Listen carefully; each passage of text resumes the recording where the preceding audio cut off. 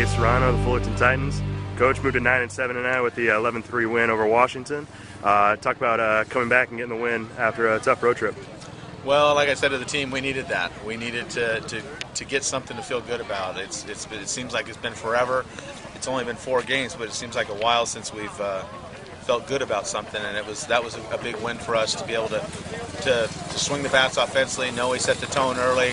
We got Ray Hernandez back in the mix. He's had some elbow soreness, and so it was a good win, but it's one win, and we need to start stringing together some good baseball games for our team. Yeah, talk about how important it is. I mean, you guys have ASU coming in midweek, and you guys are off to Y. Just talk about how big getting momentum back is on your side. Well, it is big. I don't worry about who we're playing. I worry about how we're playing, and that's what I'm most concerned about. Not so much who's wearing the uniform on the other side. It's about what we're doing in our uniform, and I thought we took a little bit of a step forward tonight, and we've got to take more steps. Yeah, just talk about Noe. Coming in as that Friday starter. Last year struggled a little bit, and then you guys came in and played Hawaii, and he had that 14K game. And tonight he comes in, has 11 strikeouts, sets the tone early. To just talk about him being your Friday night leader. Well, that's the key. I think the Friday night guy needs to do that. He needs to set the tone for the rest of the pitching staff.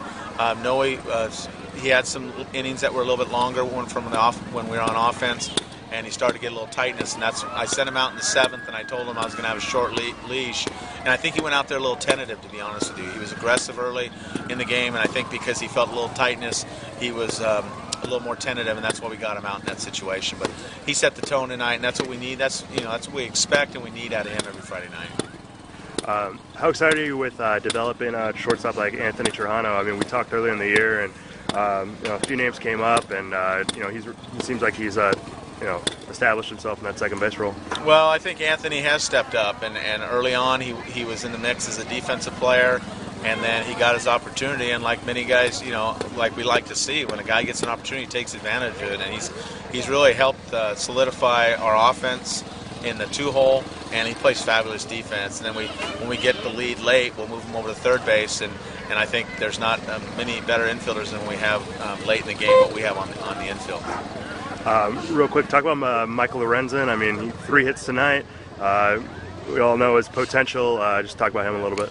Well, I think we're well aware of his potential, and I think we're starting to see it before our very eyes. Every game, he seems to continue to get better, and if he can continue to get better and be like a sophomore towards the middle of the end of the year, that's going to bode well for this team. All right, Coach. Well, good luck the rest of the weekend, and we'll catch up in a few weeks. Thank you very much. Thanks.